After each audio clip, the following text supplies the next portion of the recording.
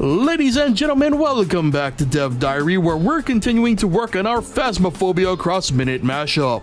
Now, last time we added interactive environmental objects, tweaked the existing code, and began adding restrictions to match evidence to their proper ghost types. All of this was an attempt to ready us for the final last stretches of this long and ambitious little project. An ambition that continues with today's plan. We'll be adding a few final bits like picture evidence for the camera. We'll also add controls for room lights, which we added last episode. And finally, we'll make any last minute tweaks and or changes to the code to ready us for what could be the final episode in this series. Sounds like a plan, so let's not waste any more time and get to the coding. Photographic evidence was up first, which required some new sprites of Polaroids featuring things that can be photographed. Then the index checks made in the vision cone object were copied over to the HUD code. Each case would then define which image index is used in the draw event for the photographic evidence results. And surprisingly, this did not work. Now, as mentioned, the last episode, ghost checks were added to a lot of the evidence code.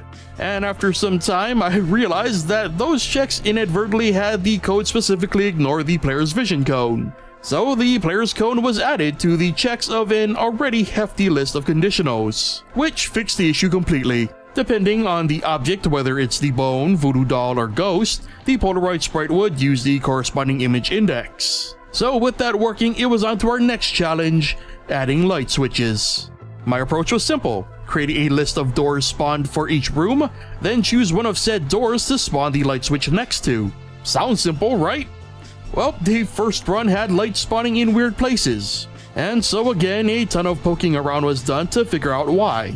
I even had the room's list of doors drawn to make sure that nothing was broken.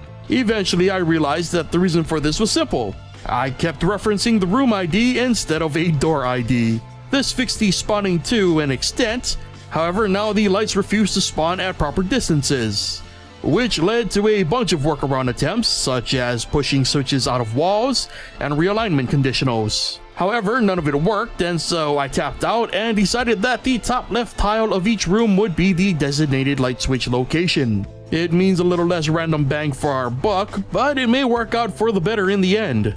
The main takeaway was that the spawns now worked and were consistent, which meant we could finally make them actual switches. So, much like with the doors and other interactables, a distance check is made in the player's code. Then the target switch, which would be tied to a room via variable, would toggle the room's lights on and off. This worked like a charm, and room lights could now be turned on and off at will using the little switches found at the top left of each room. So back in the code, one random switch was then chosen to be the designated fuse box. Then the switch toggle code was modified to check for the fuse box version of our light switch. And instead of simply toggling a room's lights, the fuse box would turn all room lights on at the same time. Again, thankfully this worked just as needed. Controllable lights were now a thing in our little mashup project.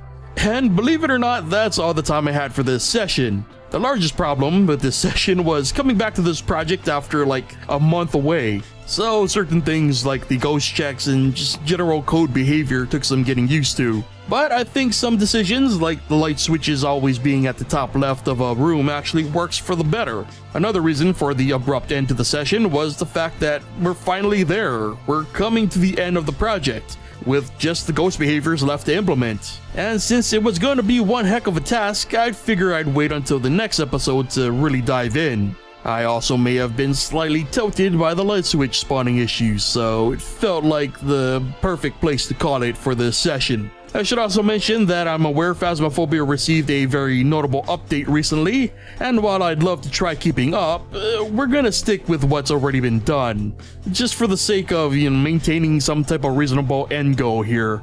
And so with that said, brings us to the end of this episode of the Dev Diary. If you enjoyed today's entry, consider leaving a like. Be sure to also subscribe and hit that bell if you haven't already. And before you go, let me know, what do you think of the progress so far? What are you most excited for as we begin heading towards the conclusion of this ambitious mashup? Leave your thoughts and opinions in the comments. Thank you so much for watching, and I'll see you guys next time.